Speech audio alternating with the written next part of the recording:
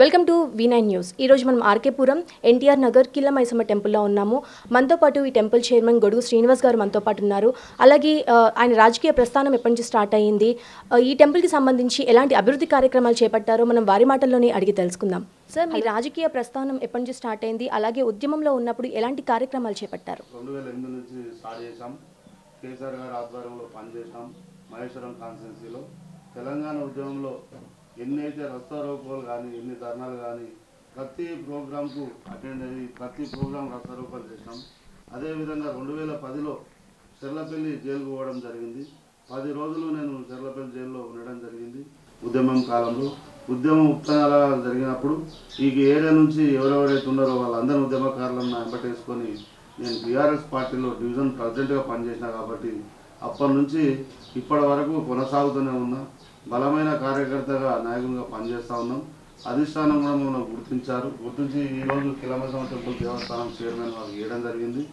ఇన్ని ఉద్యమాలలో అప్పుడు ప్రతి ఒక్కరిని రంగారెడ్డి జిల్లా నుంచి కొంతమంది, నల్గొండ నుంచి కొంతమంది, వరంగల్ నుంచి కొంతమంది, ఇక్కడ అన్ని రకాల మనుషులు, అన్ని జిల్లాల మనుషులు ఇక్కడ ఉండడం జరుగుతుంది. వీళ్ళందరినీ కోఆర్డినేట్ చేసుకొని ప్రతి దగ్గర జెండా దిమ్మలు కట్టడం జరిగింది, జెండాలు ఎగరేయడం జరిగింది, రస్తా రోకోలు వేయడం జరిగింది.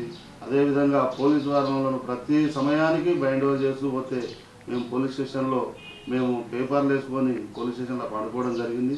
మా కష్టాలు అంతా కాదు, ఎంతో శాంతియుతమైన ఉద్యమం చేసినాం. మేము ఎవరినైతే హింసించలేదు, ఎవరినైతే ఒక దెబ్బ కొట్టలేదు, ఎవరికి కూడా మేము హాని చేయలేదు. మేము తెలంగాణ ఉద్యమం ఏదైతే ఉందో తెలంగాణ ఉద్యమం లాగానే కేసీఆర్ గారు ఏ విధంగా అయితే చెప్పారో అదే విధంగా నడిపిస్తూ అదే విధంగా నడుచుకుంటూ పోయినప్పుడు జయశంకర్ సార్ కూడా ఉండే వాళ్ళు చెప్పి నాయకులు ఎవరైతే ఎట్లా చెప్తారో అదే విధంగా మేము టీవీలు చూస్తూ పేపర్ వార్తలు చూస్తూ మాకు తెలంగాణ భవన్ నుంచి మాకు ఫోన్లు వస్తుండే.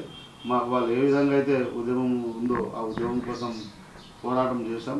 తెలంగాణ తెచ్చినాం. బంగారు తెలంగాణ పాటలో ఇప్పుడు నడుస్తూ ఉంది. బంగారు తెలంగాణ ధ్యేయంగా కేసీఆర్ గారు కానీ మేము కానీ ఎవరం కానీ ఇక్కడ జరుగుతూ ఉంది. ఇక్కడ సవితాంద్ర రెడ్డి గారు కూడా మాకు పూర్తి ఆమె సహకారం మాకు ఉంది. ఆమె సహకారంతో రేపు రాబోయే రోజుల్లో కూడా ఇప్పుడు కూడా పార్టీ బాగా పనిచేస్తూ ఉన్నాం.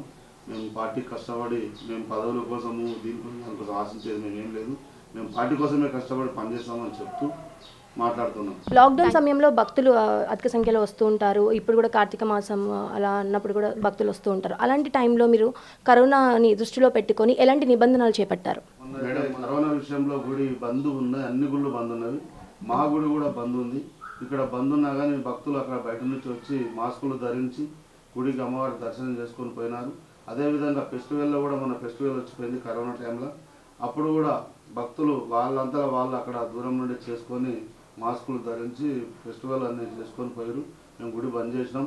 మేము గుడి బంద్ బాగానే చేసినాం. మా దగ్గర గుళ్ళు ఎలాంటి ఇబ్బంది లేకుండా కరోనా కానీ ఏది కానీ మేము అన్ని నిబంధనలు పాటిస్తూనే గుడి నడిచింది. దీపధూప నైవేద్యం పెట్టాం అమ్మవారికి. ఆ విధంగా జరిగింది. ఫ్యూచర్లో ఇంకా ఎలాంటి అభివృద్ధి కార్యక్రమాలు చేపడతారనుకుంటున్నారు? టెంపుల్ Vee9 ద్వారా మాకు ఈరోజు అందరికీ తెలవాలి.